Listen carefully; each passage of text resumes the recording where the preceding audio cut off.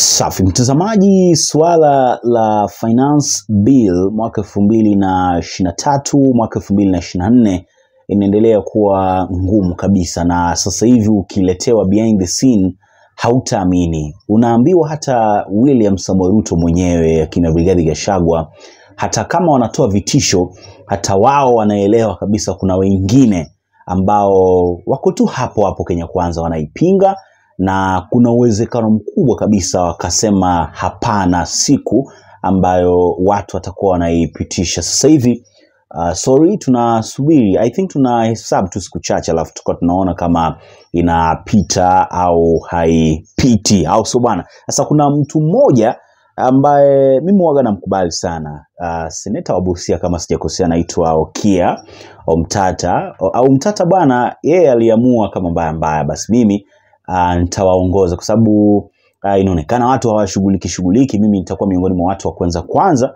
kuonyesha juhudi, si ndio?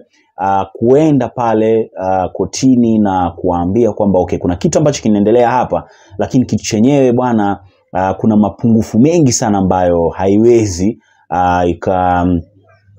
ikaruhusu bwana hiki kitu bwana kuendelea au so bwana. So Okia alienda. Sasa Okia sasa hivi anaendelea kufanya pia mahojiano au interview na vyombo tofauti vya habari, lakini kuna kama shocking revelation wakati akifanyiwa interview, ndo nataka tuangalie kwenye video hii hapa. Lakini kabla hata tujaangalia Okia alisema kitu kipi hiki bwana, mimi naomba yeyote ambao ananitazama kwa mara ya kwanza kwamba jiunge na familia.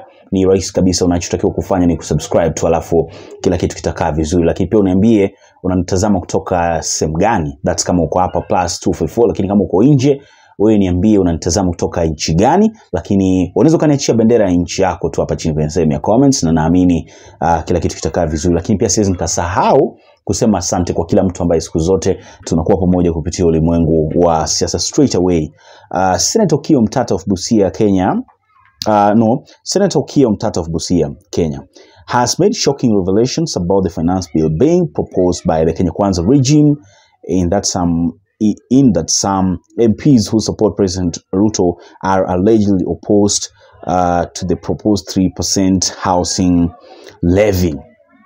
Also bana, na hapa the government is in tight spot as a result of this revelation, because President Ruto is still adamant about getting the bill passed. Omtatah also claimed that some MPs who are in the president camps are secretly helping him in his legal battle to stop the finance bill. There are unnamed individuals within President Ruto's camp who are opposed to the finance bill and its provisions, according to Senator Omtatah, a vocal opponent of the housing levy. Sasa tayari hapo kuna kitu ambacho unagundua, na by the way it's very risky. Nikwambie ni kwa sababu gani? Imagine kuna kitu ambacho rais anataka ifanyike au ifanyiwe, na kitu hiki bwana wananchi hawakipendi, lakini sasa amejaribu kutafuta stories ionekane sio wananchi hawaitaki, ionekane ni viongozi wanaitaka. Kuna wabunge ambao wanajua vizuri kabisa watu hawapendi hii kitu. Kinachonishangaza sana ni hata wabunge wenyewe wanaogopa kuipinga kwa sababu rais kasema.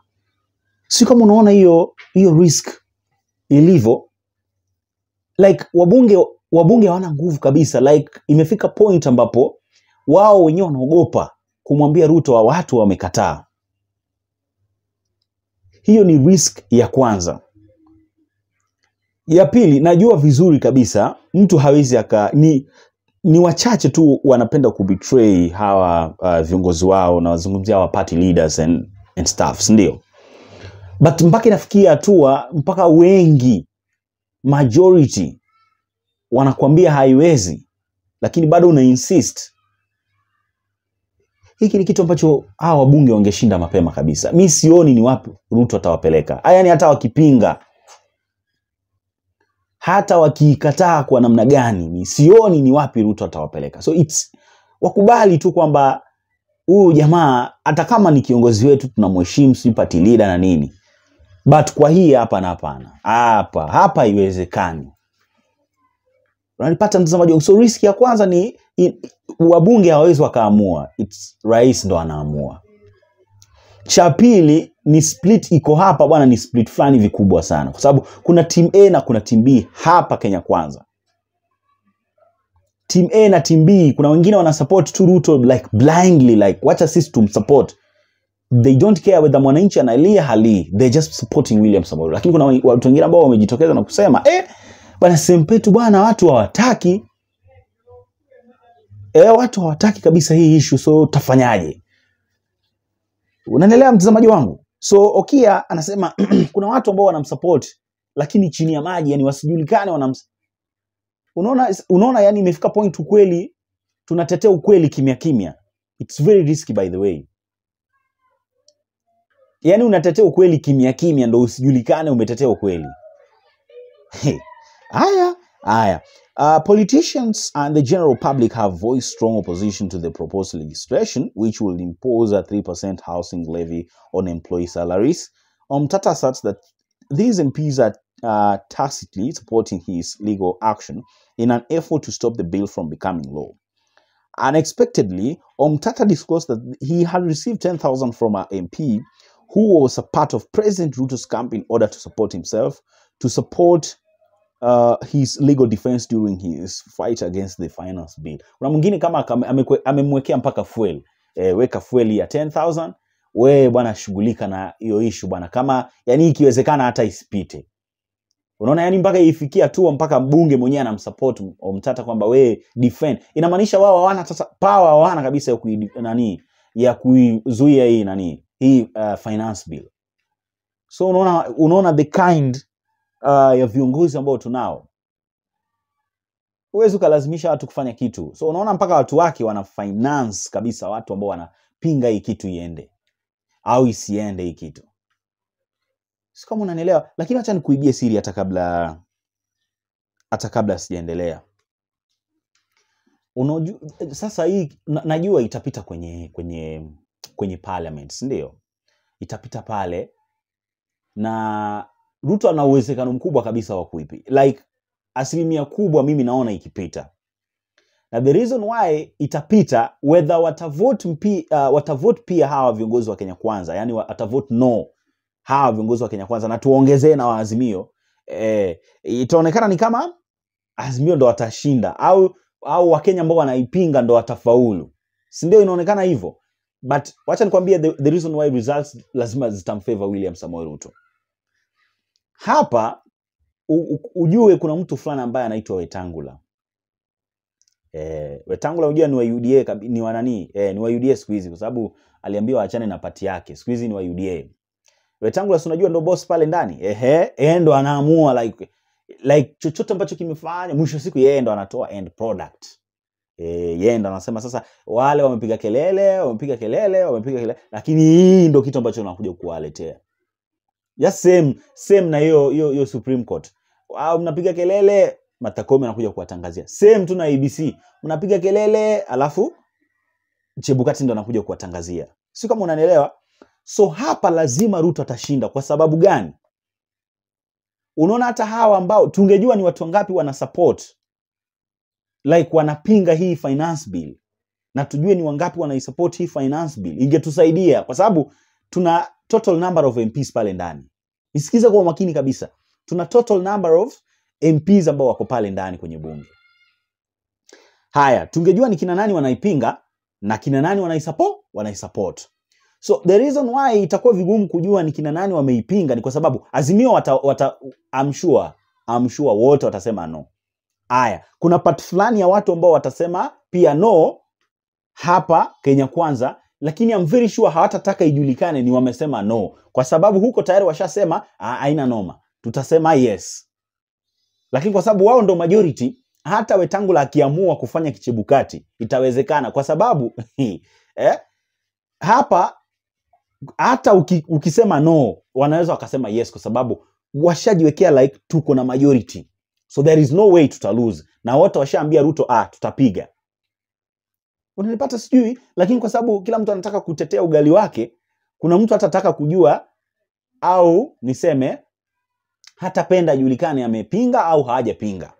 Kwa sababu ni disadvantage kwa kiongozi wa Jubilee kupinga kwa sababu ya Ruto, sio kwa sababu ya wananchi. I mean, ni advantage kwa Ruto. Unanielewa sijui? Kwa sababu Ruto naye anajua na majority.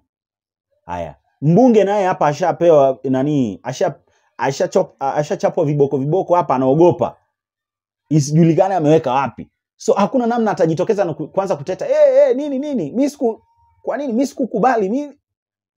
Wao wanapinga kitu gani? Na uko UDA na wewe ni wanajua wako na majority na they know everything. Wanajua kila kitu. So bado itakuwa ni advantage kwa Ruto. Yaani wapende wasipende, upige no upige yes. Once unatoka UDA Kenya Kwanza, tuko huko yani tuko na majority. Yani hiyo ndio title, tuko na majority. So unaona Gachagua aliwaambiaje? Tuko na majority. Sasa nyinyi mtakuja hapa kutuambia nini. Lakini mwisho siku wako na majority. Alafu majority yenyewe hataki kuangalia wananchi Kuna wengine ndio wanasema no, but hata wakitaka kuiba watawaibia tu. Yani there is nothing mtafanya. I'm telling you for free. There is nothing mtafanya kwa sababu okay, koti gani wewe unadhani koti gani Kenya hapa inaweza kapinga Ruto? Akiamua like sasa mimi naita kama Supreme Court ndio kubwa zaidi na ndio ilitoboa. Na kama juzi Martha Koome kapewa hapa bwana, hii mnasema nini? Kama hao ndo ambao wanafanya uamuzi. Hawa ndo wamewekwa na kina Ruto hapo. Watakataa saa ngapi? Kama Koome anamweka Ruto kwenye nafasi, alafu Koome baada anaweza kachagua tena hapa mtu chini, mdogo wake. Una expect apinge ndio afutwe kazi? Hiyo usitarajie bwana. I'm telling you for free. Yani kitu kikubwa ni ana majority. Hiyo tu imemtosha.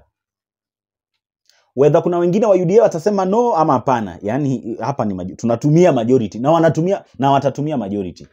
Hawataangalia ni kina nani you know these people. Si kwamba nyinyi wageni na watu. That's what they will do. Nipata mtazamaji wangu. But I wish. Lakini pia unajua ikisemekana basi ijulikane nani ameweka wapi. Hiyo pia itakuwa disadvantage kwa mwananchi. Kwa sababu gani? Wale wanaogopa. The only problem ambao tunayo ni wabunge wanaogopa. But ingekuwa like wabunge wamejitokeza like kama mbaya whether mimi ni wa UDA, mimi ni wa ODM, mimi ni wa Wiper, mimi ni wa wapi, kama mbaya mimi nimepinga hiyo. Tujue ni kina nani wamepinga, tujue ni kina nani wamesema yes. Sio kama unanielewa? Lakini kwa sababu hatuwezi tukaambiwa nani kasema yes nani kasema no. Alafu waliosema yes kuna wengine au waliosema no kuna wengine. Hawataki ijulikane waliweka wapi kwa sababu Ruto ndo wao watakuja. Watamkujia kina Ruto. Watamkujia. Kuna wengine hapo ndani wana nani? Wana avoid tenders zao zisichukuliwe au zisipelekwe sehemu nyingine. Kuna wengine hapo wanaogopa nafasi ambazo wamepewa na muungano kistoke. Yani kila mtu anadefend tu mambo yake pale. But a true leader, a true MP ambaye anajali mwananchi, I'm telling you for free, atajitokeza na kusupport au kupinga isipite hii kitu. Simi nimewaambia vizuri sana. Lakini wale ambao wanajiangalilia, bora tu yani Ruto anavotaka anavosema. Hakuna mtu ambaye anafurahia hii kitu. Ruto asudanganye by the way. Tungekuwa tunaona, yani tukiachana na chuki like tuache mambo na kuchukiana. Yani tuache utimu za Azimio, sio Kenya Kwanza na nini. Kila mtu analalamika mpaka hawa watu wa Ruto ambao tunawaita hustlers. Even them they are complaining. So uwezi ukajitokeza na uambie watu like unaona hawa ndo wanazuia msipate kazi. No, nyie mmetupromise mambo mengi hamjafanikisha. Hasa tuna uhakika gani hii ikipita ndo tutapata kazi? Afu kitu kinyewe watu wanaielewa na wanaijua. Sio wote wanataka kufanya mjengo, sio wote ni mafundi. Like yani hakuna. Yani nimejaribu kutafuta mbinu, nimejaribu kutafuta formula, nimejaribu kutafuta shimo, yani any place. But sipati. Like sielewi watu wanaisupport vipi hii issue. Na wale ambao wanaisupport wako wapi? Hawaonekani bwana. Unaona sasa ilivyokuwa ngumu. Omtatah hapa anasema the senator withheld the MP's name but emphasized that this person action show a growing dissent among President Ruto's own supporters. Mswada tata wa fedha, Senator Kimeumana, wabunge wengi wa Kenya Kwanza wananiunga mkono. Mmoja amenipa 10,000 leo. So unaona ni kuogopa, wanaogopa hawa watu kwa sababu ndo hivyo inakuwa noma kadri siku zinavyozidi kuendelea. The finance bill, a crucial element of President Ruto's economic agenda, aims to increase government revenue by imposing a 3% housing levy. The levy, however, has been met with increasing resistance from those who claim it will burden Kenyans who are already struggling. MPs who reject the finance bill have received a stern warning from President Ruto, who indicates that he anticipates full cooperation from them. So unaona Ruto alianza hata mapema. In fact alianzaga mapema sana kuizungumzia hiyo issue. Nakumbuka vizuri akisema eti tulikuwa tumekubaliana tukiwa wote, sasa hivi ni time ya kuitimiza, mnaanza kusema sijui nini, mnani betray. Unaona mambo kama hayo. So hapa mtarajie, hapa watu najua wamesplit. Yes, kusplit, wamesplit, na behind the scenes kuna maajabu ambayo yanaendelea, na najua sasa hivi wanapigana sana simu, na najua sasa hivi kuna watu wengine wamekeleleshwa. Unanielewa mtazamaji wangu? So mambo ni mengi hapa. Maoni yako ni gani? Tupia hapo chini kwenye sehemu ya comments, lakini kikubwa zaidi subscribe ili uendelee kupata taarifa nyingi na mpya kila wakati. Bye bye.